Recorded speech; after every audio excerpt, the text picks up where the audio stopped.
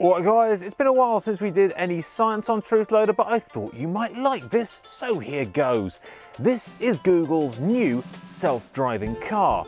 Not a modified Prius, or Prius depending on where you live, a custom car, custom built by Google. And it only has one button, which says stop or start. No pedals, no steering wheel. Or at least it won't have those things eventually. The early versions actually do, because of road traffic laws, which means that the driver has to be able to step in if they need to. But eventually it'll just be you, a sat-nav, a big red button marked go, and the open highway, which you'll be cruising along at an astonishing 25 miles an hour, which for our international audience is 40 kilometers per hour, which is pretty slow. And you'll notice that the cars are also ridiculously cute, in a sort of Japanese, slightly creepy way. But there's actually a reason for this.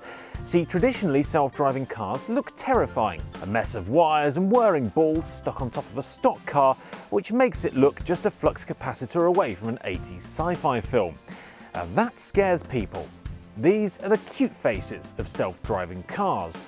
They're designed to be slow and pretty so that skeptics can begin to trust the machines with their lives. That said, these cars are very basic. They are, after all, just prototypes and lack creature comforts or luxury.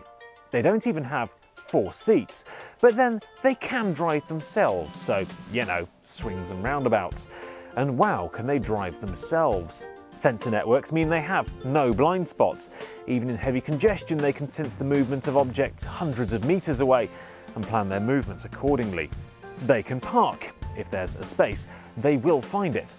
Google planned to build 100 of these prototypes, with early examples having pedals and steering wheels just to be safe, and later more advanced models doing away with them once they've received state approval.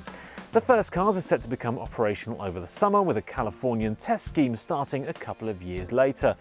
And along with the 100 self-driving cars Volvo is planning on introducing to parts of Gothenburg in Sweden in the next couple of years, and promises from Nissan of an autonomous car by 2020, the age of traffic jams, accidents and drink driving could be coming to an end. I love my car, I really do, but I also love these cars.